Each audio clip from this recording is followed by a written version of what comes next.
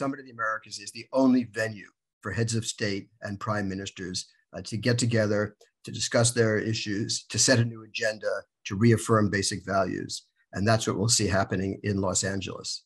It's an opportunity for the leaders of the region to reaffirm certain common values, such as democracy, human rights, and open economies. And it's an opportunity to set a forward-looking agenda. And that's where the administration is struggling, and we'll see what they come up with. But they hope to have something solid on immigration.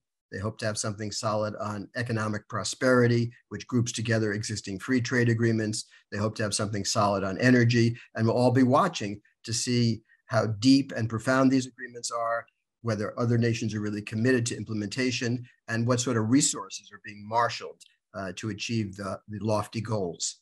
The administration decided to exclude Cuba, even though Cuba had been at the last two summits in Lima and in Panama. And it's ironic because it was Barack Obama who decided to shake hands with Raul Castro in Panama, to the general acclaim, both in domestic US politics and certainly in inter-American affairs.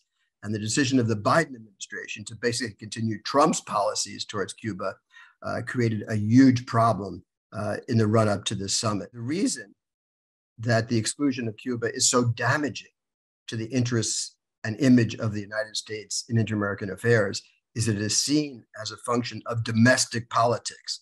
That is to say, the Biden administration catering to some hardline Cuban exiles in South Florida, driving US foreign policy. López Obrador has said he will not be present in Los Angeles unless the Cuban government is invited.